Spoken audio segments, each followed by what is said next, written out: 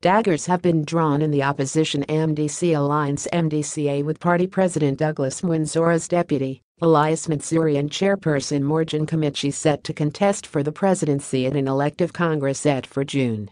Currently, Mwonzora's approval ratings within his party are at an all-time low following his party's devastating defeat in the March 26 by-elections. The party failed to win a single seat despite wresting the MDC-A name from its former leader Nelson Chamisa. The MDC will hold its ordinary Congress at the end of June 2022. At this Congress, the top leadership of the party will be democratically elected through a secret ballot in terms of the party constitution by delegates from wards, districts and provinces, Mwonzora said in a statement yesterday. The ordinary Congress will also deal with any proposed amendments to the party constitution as well as key policy issues to guide the party in the execution of its mandate, which is to bring democratic change in Zimbabwe. Insiders in the MDC-A Standing Committee said a bruising battle was looming between the three top party leaders. Mudzuri believes he can revive the party after it was humiliated during the March by-elections.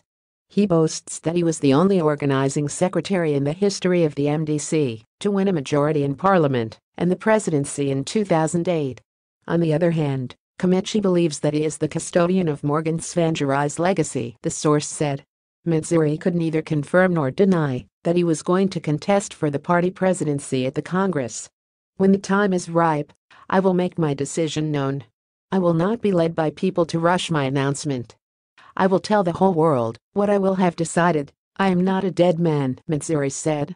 Komichi was not picking up calls yesterday. However, Komichi has been on the forefront questioning Mwonzora's leadership qualities. In an apparent attack on Mwonzora recently, after he suspended senior party members, Komichi wrote a damning statement castigating the party leader for acting arbitrarily. No individual had the right to suspend any member without following due processes.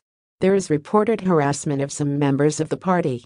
Arbitrary decisions should not be left to party members to carry out willy-nilly, but if there is need to adhere to disciplinary measures, all members are enjoined to follow the due process of disciplinary proceedings, Komichi said in the statement.